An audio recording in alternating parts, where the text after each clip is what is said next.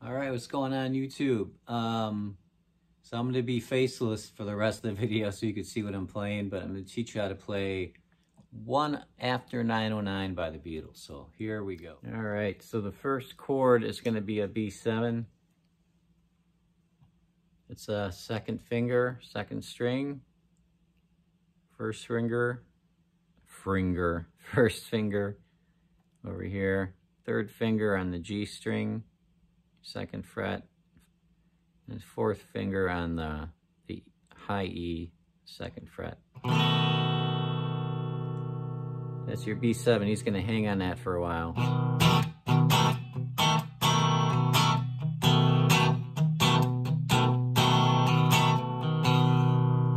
Then when we get to the move over once,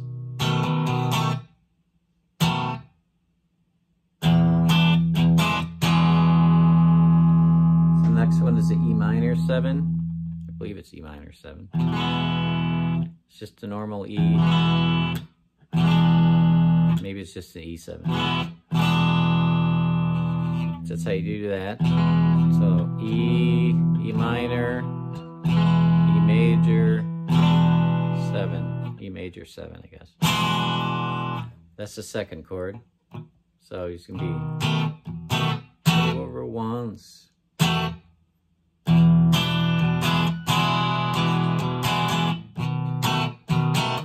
Then he goes back to the B7, and he goes to F7.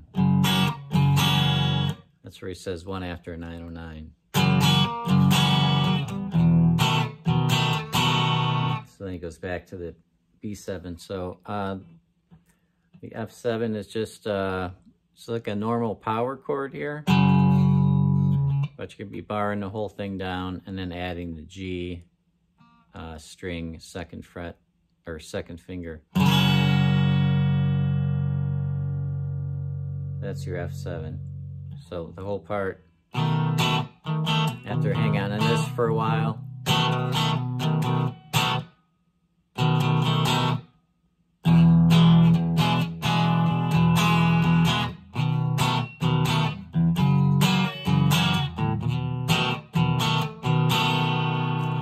The only other part is the next part, where he's going to start off on that E major 7th.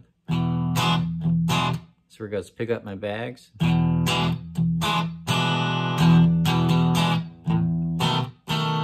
back to the B7.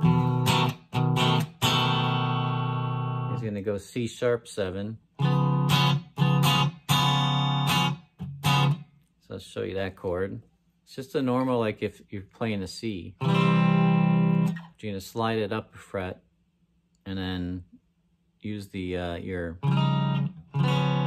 pinky guy there on the G string on the 4th fret. So,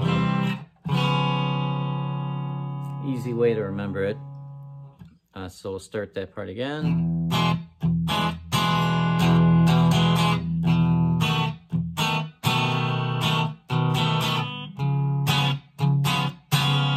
It's going to go to the F7 right after that, so just leave this guy there, and then so all the way through.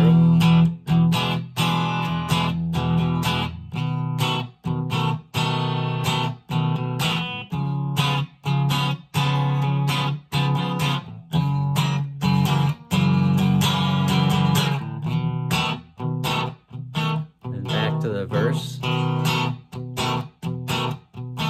To that B7.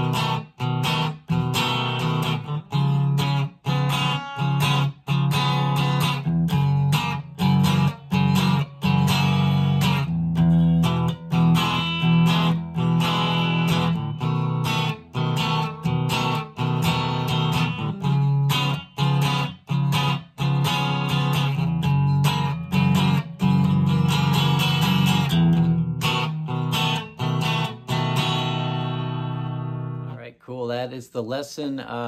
Hit subscribe if you would, or that like button always helps.